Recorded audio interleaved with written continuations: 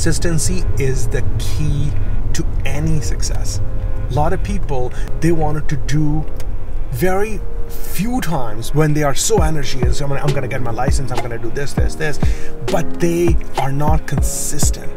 After month, 2 months, 3 months, 4 months, sometimes they don't see results and they get frustrated, and you're not going to get a result. And I'm telling you, like, sometimes you don't even see any sales up till 3 months. And sometimes I understand their positioning too. They have to pay the bills.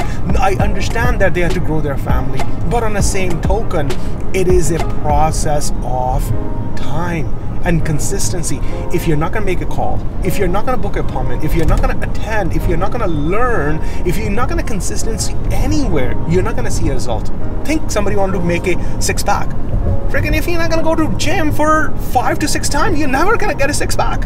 And same thing with the real estate. If you think that you want to sell 4 or 5 homes, you're not going to be consistency in you're making a call, generating new opportunities, you're never going to be successful.